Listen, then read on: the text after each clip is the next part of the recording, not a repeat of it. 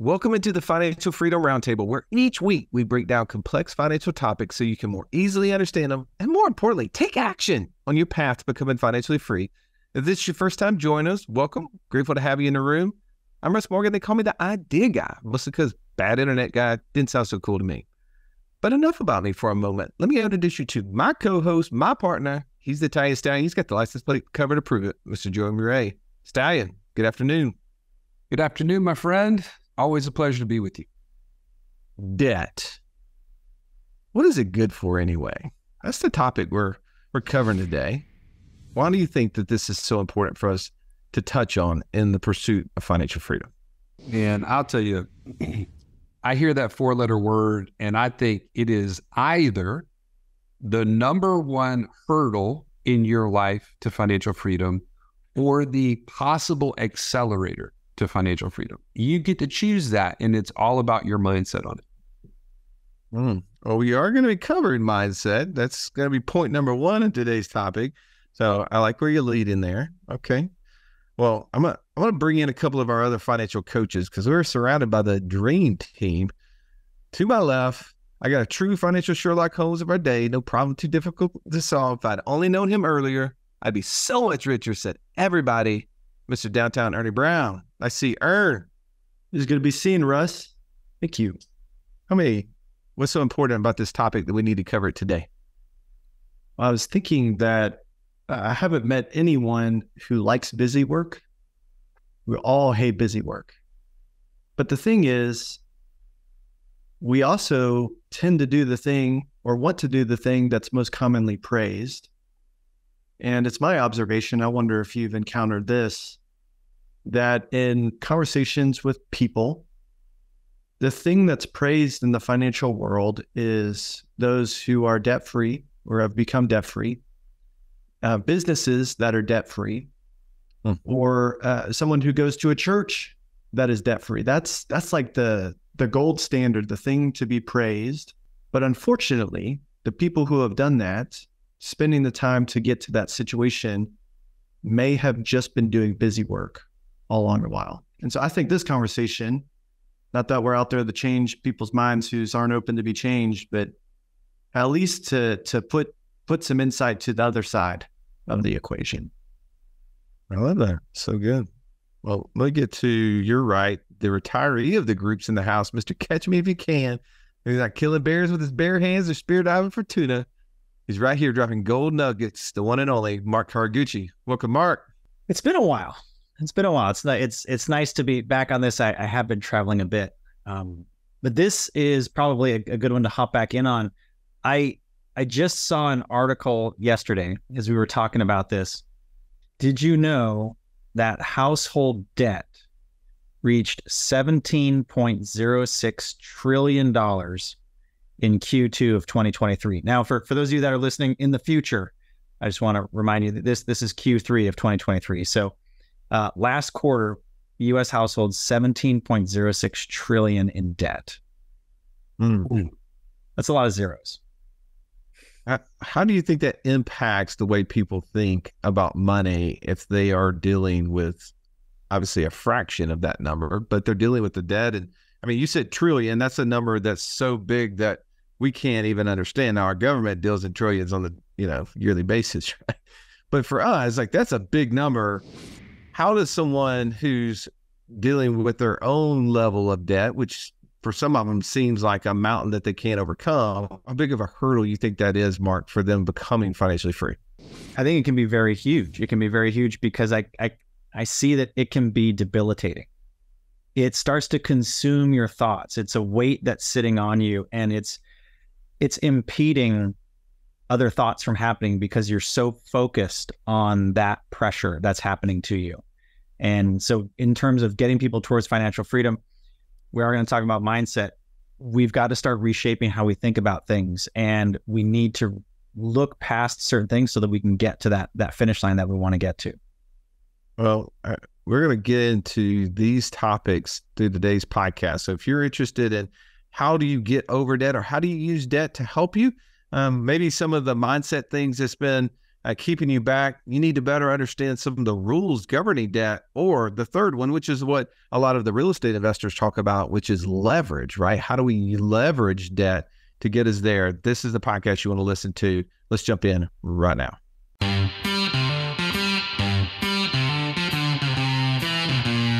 Welcome to the Wealth Without Wall Street podcast, your guide to understanding how to get out of the Wall Street rat race and start your own mailbox money lifestyle.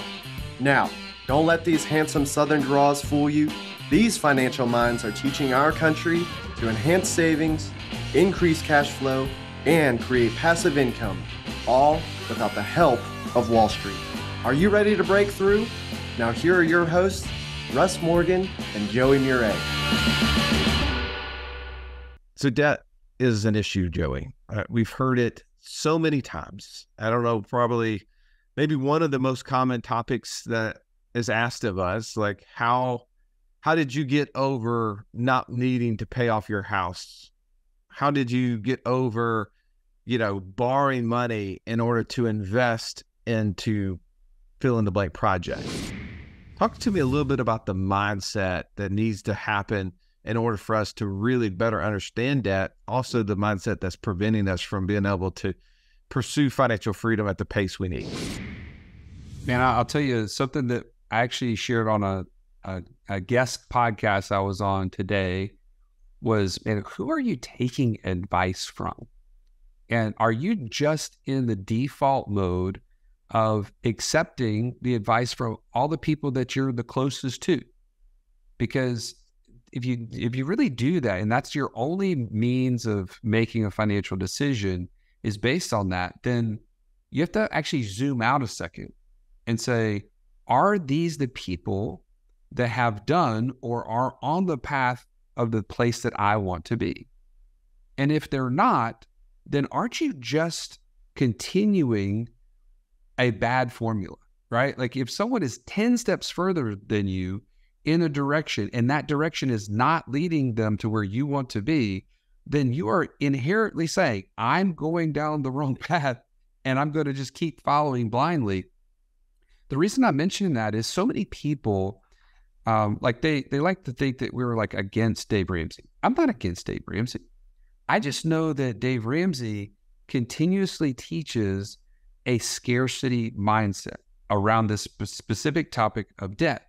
And we've actually shared this in our Inner Circle Live. You have guys like Robert Kiyosaki who says, be debt free. And he's like, that's an idiot. Like, you're an idiot if you think that debt freedom is going to get you to where you want to be. He says, I'm $1 billion in debt.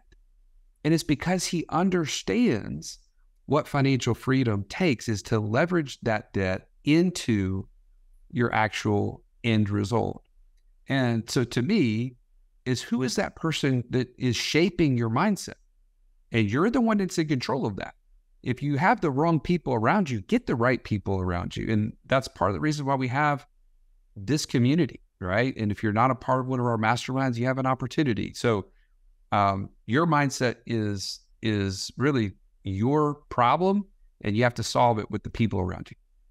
Well, I want to touch on it really quickly, and I'll come to you, Mark, because I know that you want to touch on whether or not debt freedom really is financial freedom. But the thing I think about is, what is scarcity versus abundance? I don't know if that's a common term, I think, in our world, right? That's a common term in our community because we are always talking about an abundant mindset. But I didn't understand what a scarcity and abundance was until I got into this world. It's possible as you're listening to this riding down the road or running on the treadmill that maybe you really don't have a great understanding of what scarcity and abundance looks like. Here's a basic definition I'll give you. Scarcity means there's a finite amount of goods or resources to make something happen, right? No matter what it is, I don't know how I'm going to do that because I don't possess whatever's needed to make it happen. As compared to the opposite, the abundant mindset says, maybe I don't know how, but I'm going to look for the opportunities, right? I'm going to seek the who's out there in the world who can help me learn the how. and that there's not just one way, right? There's not just one pie out there and it's all divided it out and maybe I don't get my share. No, there's an opportunity to create new pies. Heck, there's an opportunity to create a pie company. And I want to figure out, how do I get plugged into that and get in the way of that? What kind of pies are we talking about? Just so I'm clear, Russ. It's that time in the afternoon. I'm just, be honest, I'm getting a little hungry. Any kind of pie, man. Any pie is good. Mark, does debt freedom equal financial freedom? In my estimate, no. However, financial freedom could lead you to debt freedom if that's where you wanted to go. What do you really want? Do you want to be debt free? Oh, okay, great. But that doesn't necessarily mean that you're financially free. However, if you achieve financial freedom, you now have passive income exceeding your monthly expenses. So you could then, in theory, have excess, and then you could potentially then become debt free if you wanted to as well. I like to, the thing that popped into my head for debt is, you think about back in the day, fire, right? I mean, it's summertime, we've got wildfires. There's been a horrible tragedy on the island of Maui where fire was an incredibly destructive force. And so for a lot of people, they fear fire and they say, you know what, don't want any part of it, don't want to be around it. However, fire can also be a force for good, right? Think of a forest fire. A lot of people would initially think, oh my gosh, that's tragedy. Look at the forest, it burned. But that's the natural system of nature, to go through and burn things out. And then there's regrowth and there's all this great stuff that comes out of it in the aftermath. So my point there is, it can be used as a tool, but you have to be respectful of it. Fire is dangerous, and debt is dangerous too if you don't know what you're doing, if you're not using the proper precautions. So this isn't a discussion about license to go out and just go hog wild on getting debt. You got to know what you're dealing with, and you have to be responsible with it. Right. That's a mindset that we have. Like, if you say, oh, well, I own this business, and if I sold this business and I got, X million dollars and I have Y million dollars in debt, wouldn't it feel nice to just take all that money and pay off the debt?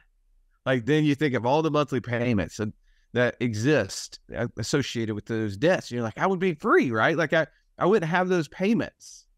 That would be like a big, huge weight off of me. Ernie, tell me why that's not just the only thing I need to be considering. The thing that comes to my mind dealing with the mindset and approach to debt is, it's not about the Jimmies and the Joes. It's not the numbers, but zoom back out and think about the emotion of money, specifically the emotion of debt. And we know this. Do I make good decisions when I'm afraid? Do you make good decisions when you're afraid? And I remember a lot of years ago with some of my friends just sort of confessing like, hey, as a guy, I basically think I experience two emotions, happiness and anger. At least that's what I'm emotionally mature enough to recognize. But that's not the case. There's a lot more going on there. So when we're dealing with debt, wouldn't it be a shame to think about how many people won't get to financial freedom because they're afraid of debt? Or larger than that, they're afraid of money. Or how many people will focus their energy on getting out of debt?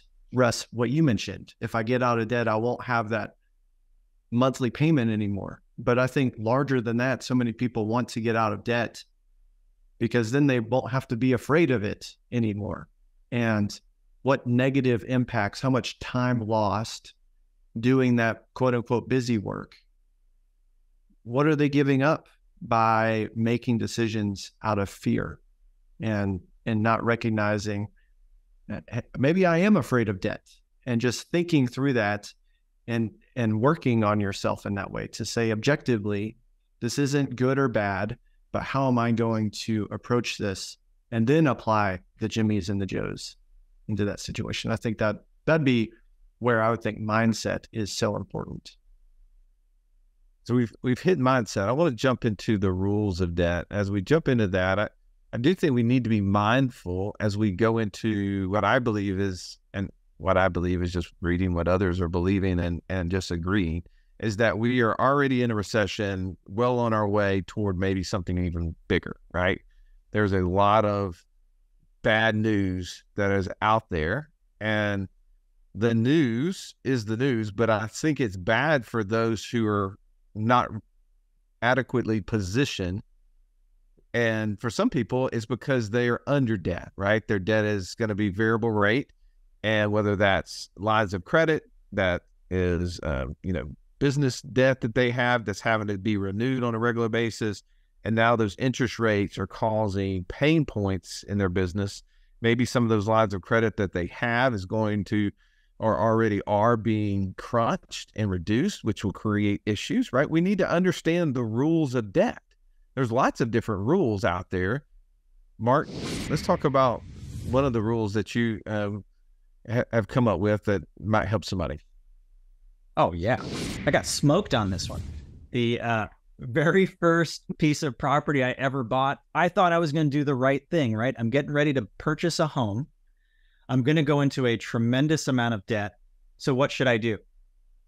I should cut up the things that could potentially look bad on my overall credit history. I should remove exposure.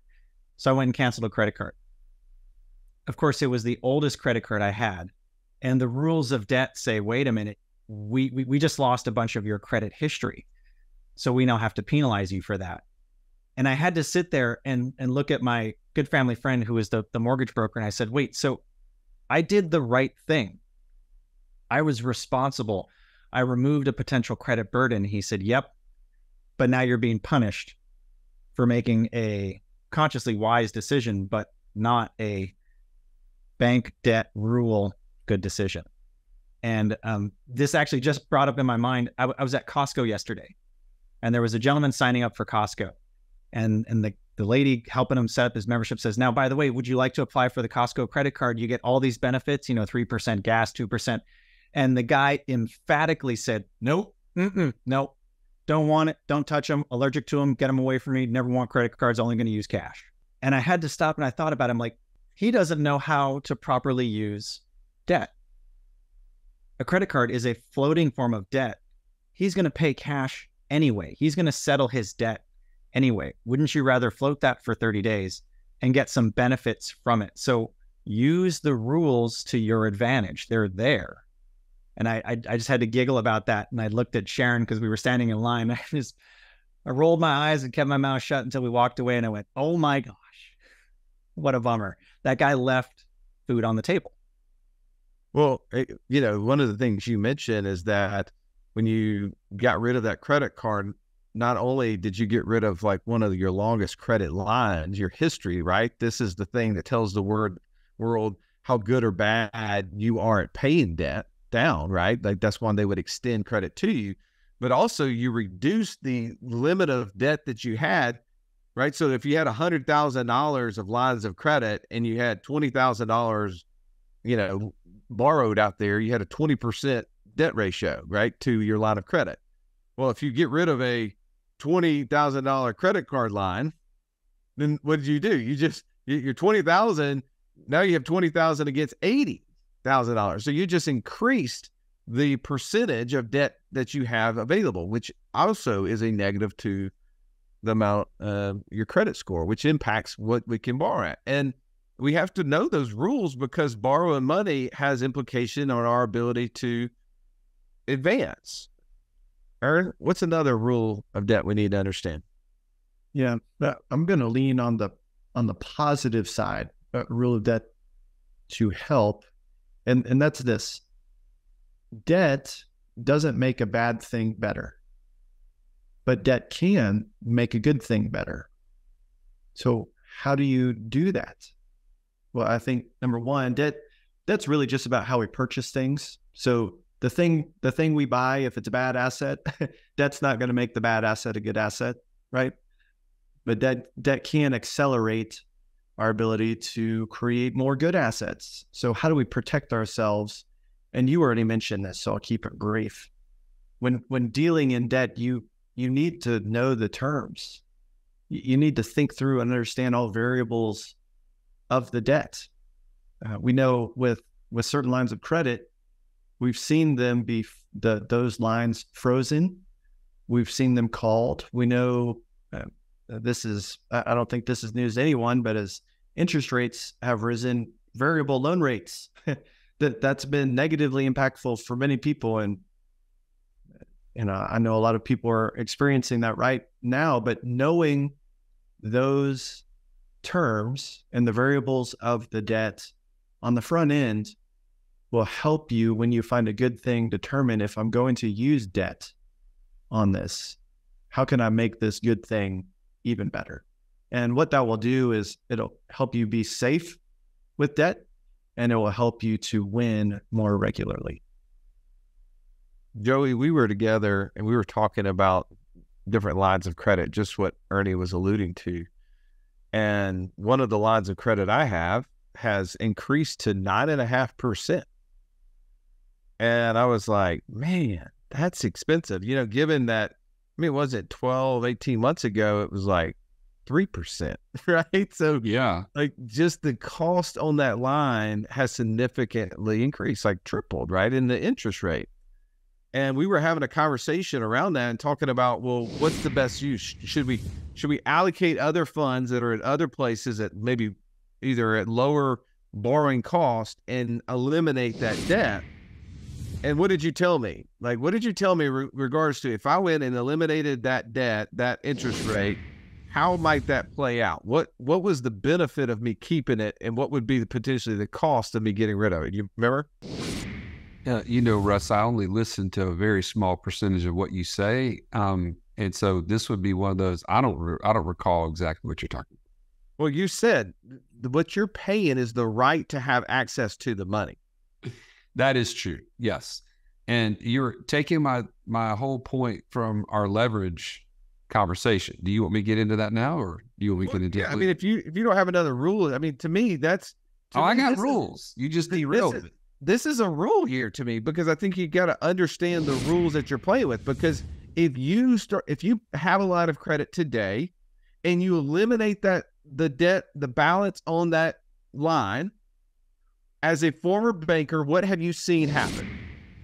They will cut that thing off as fast as they possibly can. If you're not utilizing it, they will stop it. They will limit your access to it in a heartbeat, because they're trying to take any and all precautions against future risk, especially when it's tied to an asset like a house that will potentially be losing value. It happens all the time, and most people have never experienced it, so they just assume, well, I have this line of credit, it's available to me, until it's not, because they don't make the rules. Who makes the rules? The bank. If you've listened to our show for any length of time, you've heard us talk about infinite banking and how we are able to use that concept to create over $50,000 a month in passive income. But it's just not that easy to figure out, how does this all connect into my own personal system? Stallion, that's why we created the passive income operating system, bro. It shows you how to turn active income into passive income. It makes all the steps come together. If you would like to get access to it as a podcast listener, we've never given this away in public before, go to what'swhatwallstreet.com/PIOS. There was nothing worse than walking into class when you're in school and the teacher saying, pop quiz day. Why? Because you were unprepared. Are you unprepared though for financial freedom? Don't be. Find out how close you are by taking our 30-second quiz at wealthwithoutwallstreet.com/quiz. I think that's an important part I was just trying to make there as far as rules, is that you need to understand that even in some regards, right, like there are debts sometimes that we will carry the debt because it continues to give us access to the money, right? Like 100%. I can get rid of that higher interest rate debt with something else. And if I looked at it on a black and white sheet of paper and that's all I applied, does it make more sense, Ernie, to borrow money at 5.5% than at 9.5%? A Georgia grad, Georgia Berry grad could tell you that that's a good idea. Well, but also at the same time, if you then lose, if they do shut down that line and you then lose access to that ability to have that money, what could that money been able to do, right? Because if I could outperform the 9.5% debt, which if I'm not, good enough to do that while I'm on this podcast talking to you, then I need to reconsider options. True? Now, Joey, do you have any other rules, or you want to jump into leverage now? Oh my goodness, Russ, if I skip this, I'm going to be just mad the rest of the day. I had this. Let's get real talk here. Okay. The rules of debt, as you say. If you're going to play the game of debt, you got to be a banker. I'm going to go Nelson Nash on you. Okay. And this just happened yesterday. I was talking to a gentleman. He's been practicing infinite banking for a while. He's got a policy and he's got some loans outstanding against his policy. And he's real nervous. And he's telling me, he's like, man, I'm actually considering shutting down this policy so I can pay off the loans on another policy, use that cash value to pay off the other policy, and then I can just start a new one fresh. And this is real. This is real because people see the interest that they're paying on a loan in a policy, and they see it as this is an expense. Now, there's a lot of observations around this. I'm going to try to keep it super brief. Number one, the reason why your policy is a benefit, and it shows you the cost of borrowing, that is a benefit to you because any bank looks at what it costs them to borrow, and it's how much they're paying depositors. Okay, so think about that for a second. A bank looks at depositors' money as a liability. They have to pay for the use of that money. As somebody who's practicing infinite banking, you borrow money from your policy or against your policy, I should say, you now have a physical cost associated with that. That helps you to become the best investor you can be.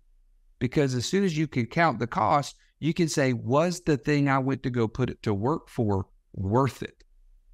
And in his case, this was super interesting to me. In his case, he had told me he took a $100,000 loan several years ago and had invested it wisely in a real estate sort of business type dealing. And that investment paid back $500,000 3 years later. And here's the same guy. So he had used that money to go do this investment. Just think about a bank. He took depositors' money. He went over here. He made $400,000 on that money, right? And he was worried about the $7,000 in interest that he had paid to get it. And I told him, I said, wait a minute, zoom out. And I want you to just think of the whole formula. All you're looking at is what was the dividend paid and what was the interest paid. And the truth of the matter is the rules of debt say every time my capital costs me money, it's what am I going to do with it? And how does that play into the overall ROI, right? In his case, it was through the roof. And he was like, wow, I didn't think about that. I was so zoomed in on the things that don't matter, I missed the big picture of what I was actually able to use it for. So the rule of debt in my mind is be the bank. Think like the bank. And if you don't know how to do that, you got to get around the people that do, right? You have to educate yourself. That's why I'm saying, don't be like Robert Kiyosaki. He says, I'm $1 billion in debt. The guy is super skilled investor. And he's taught himself to think like a bank. You just can't do that overnight. So anyway, I got way more observations, but I'm just going to stop it right there. If you need answers to those questions, you got those same questions, you go to wealthwithoutwallstreet.com/free call, and one of these coaches will be glad to answer them. If you heard Joey say the word policy or life insurance, and you're like, I don't understand how you would ever get money out of a life insurance policy. I'm on life insurance. I've never gotten money out of it. I don't even understand how that's possible. On that call, they can talk through that to you because these insurance policies have what's called a cash value. That cash value is equivalent to equity in a house. I think is a really good analogy as we talk about that because we start thinking about the rules of debt governing a house, right? We have equity in a house and we have a mortgage against the house, right? The debt against the house. And we know, well, if I want to get access to the equity in the house, I have to go to the bank and borrow money. But we also know when we take a loan from the bank, Joey, there's a bunch of paperwork that's required. There's a list of things you have to give them in addition to all your signatures, which is Here's what my last 2 years worth of income were.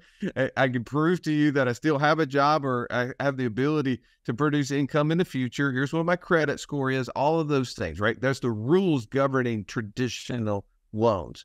When we say the word loan as it relates to an insurance company, and we're borrowing money against our cash value, the equity in our life insurance contract, we don't have those, do we? We don't have to provide any proof of current income, future income, past income, no credit score, none of that is required. That's why these instruments become very valuable to us.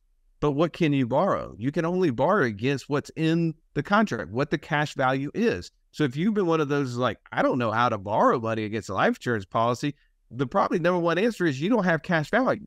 You've been purchasing life insurance for the purpose of a death benefit. Well, when you borrow money against a life insurance policy, you're actually getting a prepayment of your death benefit. Now, who doesn't like that, Aaron? Who wouldn't want to have the ability to borrow money against and get our death benefit today while we're still living? I think there's a big key as we get into rules of debt as it revolves around borrowing money against a life insurance contract. Our third point, though, as we start to bring this down, we've covered the mindset, we've covered rules of debt, leverage, right? I think this is where most of the real estate investors, most of the people who've been borrowing money for the purpose of acquiring assets have gone. But maybe this will be one that you haven't and need a little more of a education on. Ernie, talk to me a little bit about leverage. Yeah, well, I just give you just a very simple example. You talk about real estate investors. Let's say that you've got $500,000. Would you rather buy one investment property with $500,000 or put $50,000 down on 10 investment properties? Well, if you were one of these, I need more information, right? But let's say that if you buy that one property, it cash flows to you $5,000 a month.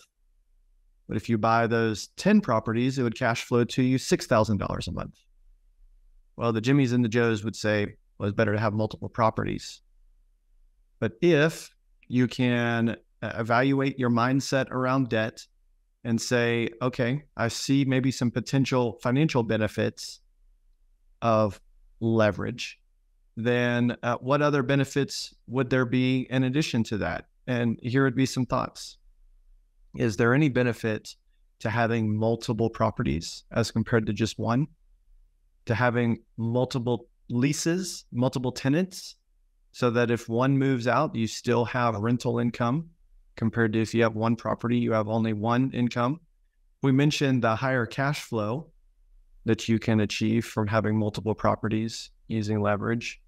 In addition to that, the IRS allows us to write off the interest expense on that debt. And if we have multiple properties and one or two or three of them turn out to be undesirable properties, you can sell them but still have a portfolio. But if you put all your cash into one deal and it's a bad deal, you don't want to keep it, you sell it, now you have no deals. So if you can get past the emotion of money, you can take advantage of some of the financial benefits of leverage and also accomplish many other benefits. Love that. Mark, give me some more insights around leverage. Well, since I got smoked on a real estate deal earlier, I'll put that fire out and share this one with you. So another piece of property, and just for argument's sake, let's say that I have a $2,200 mortgage every single month. So hypothetically speaking? Hypothetically speaking. Okay. So every month I'm pulling $2,200 out of my pocket and paying for this house, right? Because it's a primary residence. It's not an asset. It's a liability. We can talk about that on another show. But what if circumstances change and now the value of my home is increased? And what if I can do a cash out refi and take out a chunk of cash? With that new liquidated cash, I can go and invest into a cash flowing asset, something that generates money back to me. And now let's say my mortgage went from $2,600. Let's say that it increased with that cash out refi to $2,200. It's now increased to $2,600. Well, that's a $400. It's a $400 increase, which, I mean, my gosh, that sounds horrible, right? End of the world, poor choice, failure on mark. However, what if the asset that I invested into produced $2,200 of cash every single month? So now you take that $2,600 mortgage, you take the $2,200 that's coming in from the investment. My out of pocket now for the new scenario is $400. So I went from $2,200 out of pocket to $400 out of pocket because I went, quote, further into debt. So the question becomes, Mark, did that action of borrowing more money create you to get closer to or further from financial freedom? The answer is, what is closer, Joey? 100%. Yeah, exactly. I mean, you had an existing liability of $2,200, and now that liability is down to $400. If passive income greater than monthly expenses is our ultimate objective, you actually got way closer in that one fell swoop move. And that's the difference of looking at leverage instead of this is debt. Debt is bad. If it actually helps you get to closer to financial freedom, it is so worth it. Russ, what about you? You have to have a story about leverage or something that you can add value to this conversation concerning leverage. As if I'm not adding value is what you said. Hey, take it for what it's worth. Challenge accepted. Here's yesterday we had a conversation within our passive income mastermind. And it started out with you and I looking at how we could acquire profitable things, right? We were talking about how do we acquire existing life insurance policies? Like, how do we buy profitable life insurance policies? Meaning people who own life insurance policies who no longer want them, acquire them, and getting the benefits of them having gone through the first couple of years, right? But then we started applying that same concept to how do we acquire other profitable things? And the conversation quickly morphed in our mastermind to, wow, I need to figure out how to accelerate my status of a solo entrepreneur, S quadrant business owner to a big B business owner. And it is really like, how do I take my active business and start making it more passive?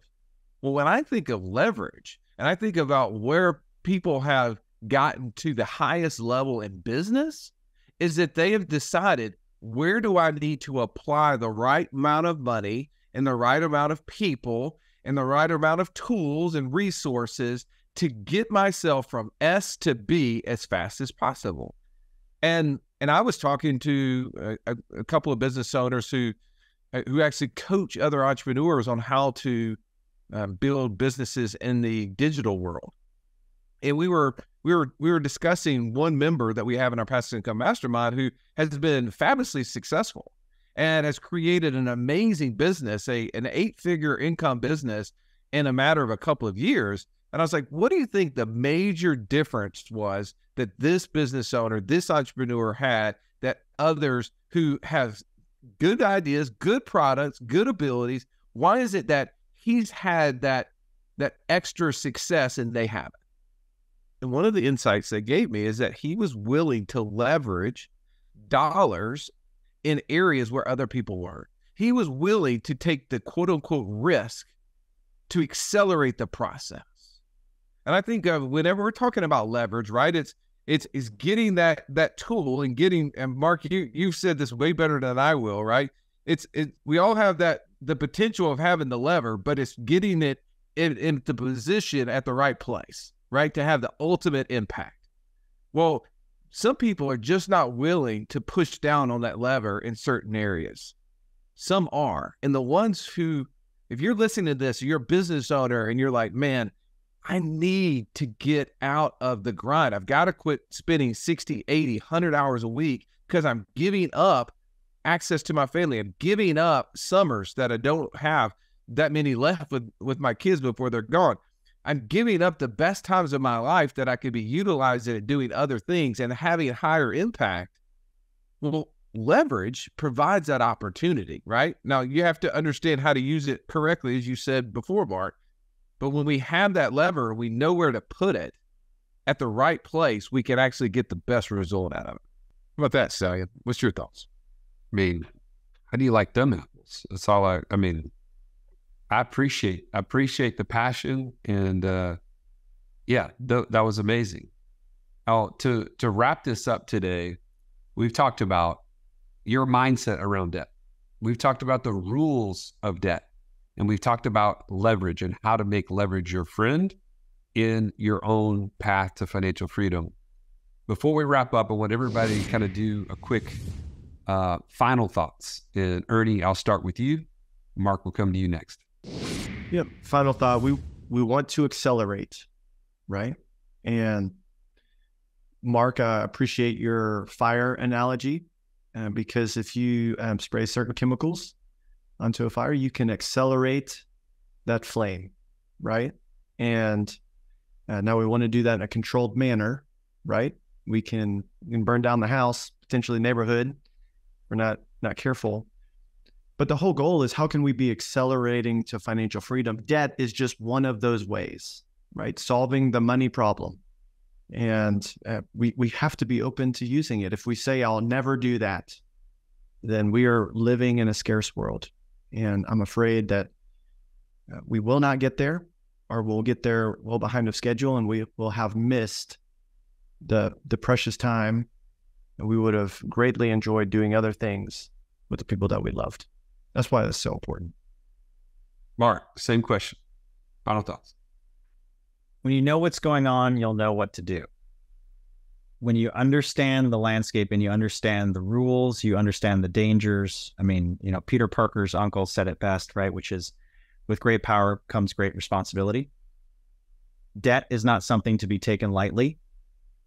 Like Ernie's point, it can definitely accelerate you, but it can also accelerate you potentially in the wrong direction if you use it the wrong way. But if you get around people that are using it the right way, maybe get some coaching on ideas and tips and tricks of how to use it, how to be a good steward of it, then let's see how much faster we can get you where you want to go. I love it. My final thoughts would be, take action in the way in which it's uncomfortable. Like right now, we've been talking about debt. If there's something that we've said that just makes you say, ooh, I don't know about that whole borrowing against my house. I've always been told you're supposed to pay that off as fast as possible. Or, man, the idea of putting less of a down payment on an investment property, I just want to pay cash.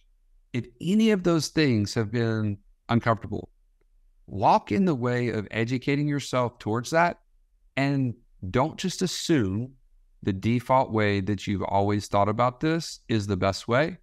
Because when you actually stop and slow down and you start to invest in that, you may be surprised at how quickly you can, I'm going to keep using the word accelerate, you can accelerate your path to financial freedom.